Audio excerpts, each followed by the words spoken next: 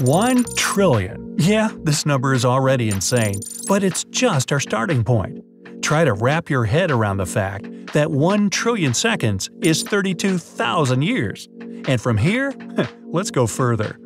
There are 3 trillion trees on our planet. Compare that to 7.8 billion people and realize how insignificant we are in our own world. 6 trillion miles is a distance more or less equal to 1 light year. That's how far light, the fastest thing in the universe, travels in a single year. And that's not even close to the nearest star apart from the Sun. A human body consists of 37 trillion cells. Each day you lose from 50 to 70 billion of them, and they always get replaced by other new ones. The largest known galaxy in the universe, called IC 1101, consists of about 100 trillion stars. It's the same number as there are synapses in an average human brain. Scientists estimate that there's anywhere from 1 to 10 quadrillion of ants living on Earth. Their combined weight is similar to the combined weight of all the humans on the planet.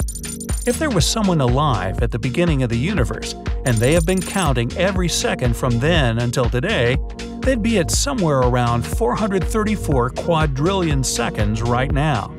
We've mentioned ants already, so why not count all the insects on our planet? There are, according to estimates, about 10 quintillion of them, living side by side with us. Hopefully not side by side. A Rubik's Cube with 3 rows of 3 tiles per side has over 43 quintillion different combinations, and some people can solve it in less than 5 seconds. If you take a regular computer keyboard and type in a 10-character password on it, it will take about 60 quintillion attempts for anyone else to blindly guess it. If you ever decide to count all the grains of sand on all the world's beaches, don't even bother.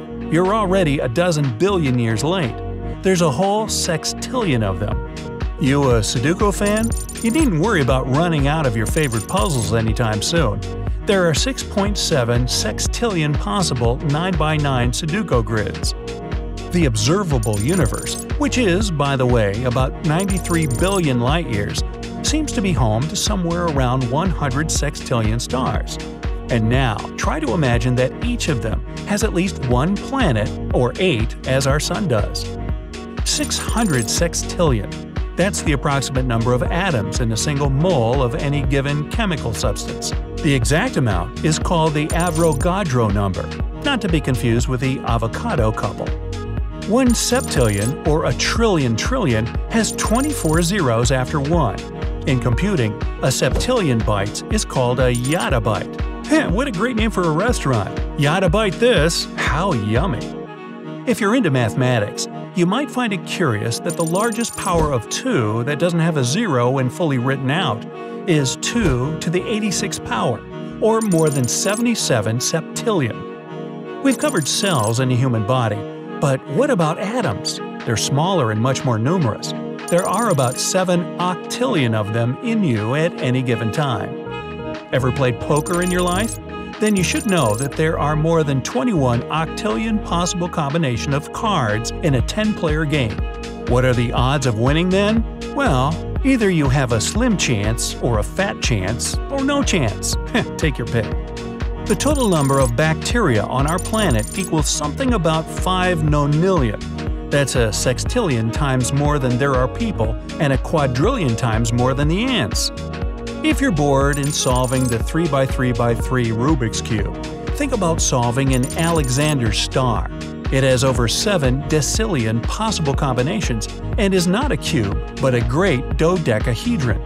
10 to the power of 36 is called an undecillion, and there are more than 340 of them as we speak about the total number of possible internet addresses under the IPv6 system. Oh, solve that Alexander star? Good job! Now how about a Rubik's Revenge? It's a cube that has 4 rows of 4 tiles each, and the number of possible combinations here is about 7.4 Quattuordecillion. That's 45 zeros after 10, if you're interested. Chess is a strategy game of all time, and for a good reason. There are more than 45 Quattuordecillion positions possible on a chessboard. Want to test them all? Prepare to burn the most powerful computer in the world. Remember how many atoms there are in your body alone? Well, there are over 13 quindecillions of them in our planet, and every second, this number grows. The mass of all matter in the universe, we're now not talking about dark matter, just the ordinary kind, has been calculated to be 146 quindecillion tons. Delving into the absurd, it's like a quindecillion blue whales. Yeah. I won't explain too much of it. Planck units are basically the shortest measurements of everything in the universe, and 8 Novemdecillion is an approximate number of Planck time units that have passed since the Big Bang. The ancient Greek philosopher Archimedes theorized that to fill the entire universe with sand, one would need about 1 Vigintillion grains of the stuff. It should be noted, though, that he understood the universe as only 2 light-years in diameter. If you skip through time back to the Big Bang with a deck of 52 cards and started shuffling them right away, right now you wouldn't even be halfway to mixing them in all possible orders. The number is roughly 80 Unvigintillion. When you get so far to solve the Rubik's Revenge in less than a minute, I dare you to try a mega mix. It's a dodecahedron, like Alexander's star, but the number of possible combinations here is incomparably larger. 101 Unvigintillion. Done with that too? What can I say? Here's another Rubik's Cube variation for you called a Professor's Cube. It has 5 rows of 5 tiles each, giving a total number of 283 Trevigintillion combinations. That's almost 3 million times more than a Megamix has. Have fun! In cosmology, there's a widely unrecognized value called the Eddington number. It states that the total number of fundamental particles, that is, protons and electrons, in the universe is roughly 100 Quinvigintillion. That's not even counting all the neutrons and morons in the universe. We've finally run out of Vigintillions, hopefully forever, and come to a simple yet totally mind-blowing number – a googol. Sounds like the search engine, but spelled differently. Remember the Archimedes sand dilemma? You'd need 100,000 universes similar to the one we can observe today to store a googol of sand grains. Now, prepare for some serious brain racking. 1.57 multiplied by 10 to the power of 116. That's the number of possible combinations in a V-cube 6, which has 6 rows of 6 tiles each. In Sanskrit, the ancient language born in India, there's a special word for a number of 10 to the power of 140. It means innumerable. How did they even come to this value, I wonder? You think V-cube 6 was hard? Well, there's a V-cube 7 too. You guessed it, that's a Rubik's Cube with 7 rows of 7 tiles each. Its number of combinations has 44 more zeros after 10 than that of the 6-row version. Chess is child's play compared to the ancient Chinese game of Go. These black and white pebbles can be placed in a number of positions that has 170 zeros after 1. But even that pales in comparison with the good old Scrabble. Tiles of this popular word game can be arranged in a number of positions with 181 zeros. Remember Planck units? Here's another one.